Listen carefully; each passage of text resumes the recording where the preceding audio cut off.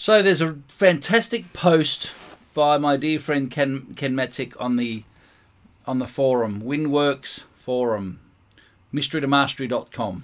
Come and check it out. Get involved. Talking really good, serious stuff. Here are some learning concepts that have been valuable to me. First, trust and believe in the process. What happens here if I do this? Oh no, we don't want to do that. Trust and believe in the process. Having trust in and belief in the process is important to learning and development. You've got to understand what we're working on.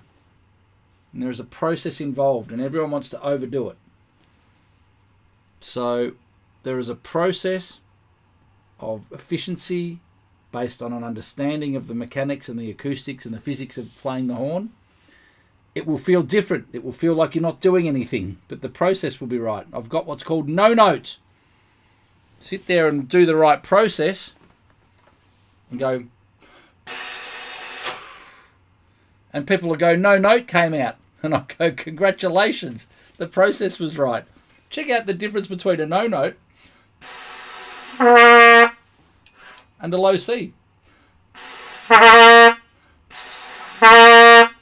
All I'm doing is changing the aperture corners a little bit, tiny bit.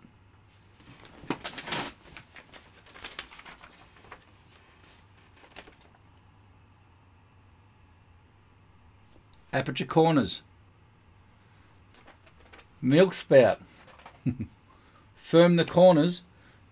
No note becomes a note, and you might not get the C right at the time.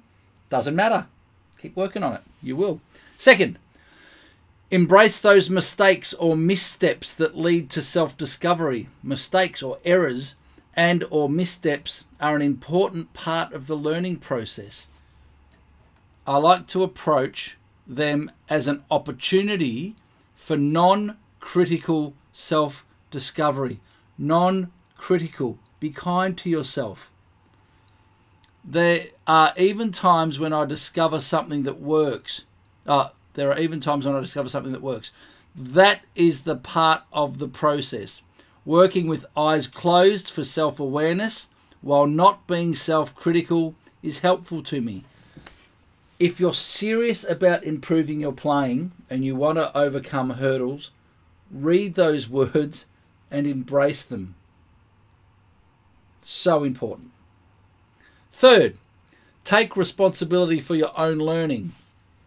I find that it's important for me to be responsible and do the work by following the process and working on the system. If I do not do the work, I cannot expect the results that I want to achieve. I also try to be aware of my progress and make an honest evaluation of where I am in the sequence of the process. I find that it's important that I don't try to get ahead of myself in the exercises. Development and learning is a lifelong endeavor. Just some quick thoughts on the process of learning. Don't rush ahead. Illusion of competence. It's a killer. We think we're doing it right, but we're not. Take your time. Eyes closed. Look at the mysterytomastery.com homepage.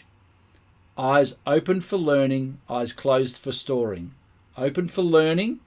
What's the exercise? What does it look like when it's demonstrated? What does it look like when I read the instructions? Then close my eyes and do the process. Replicating the process from away from the instrument, then on the instrument, is the tricky part, because the belief system says, this won't work.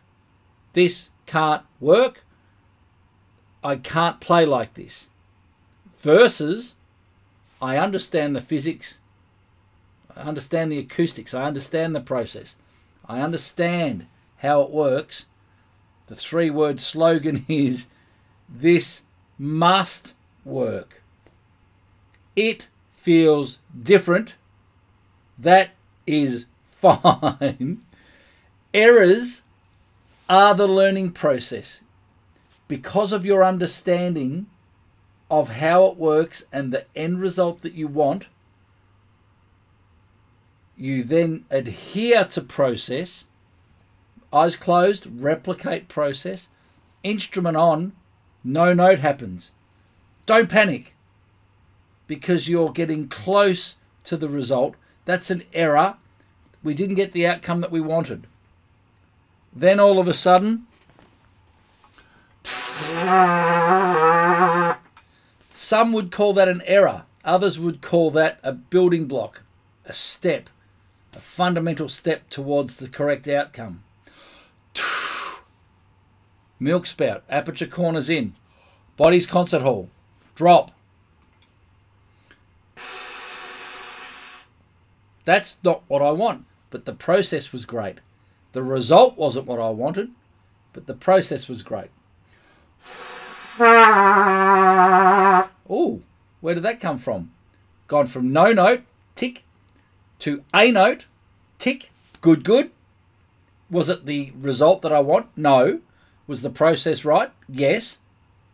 Now let's keep changing it. Aperture corners, tongue position.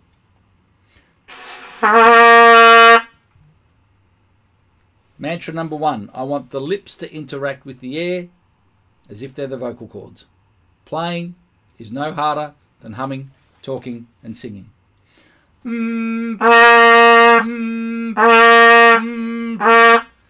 Please read, reread and read again Ken's awesome post. It's really important stuff.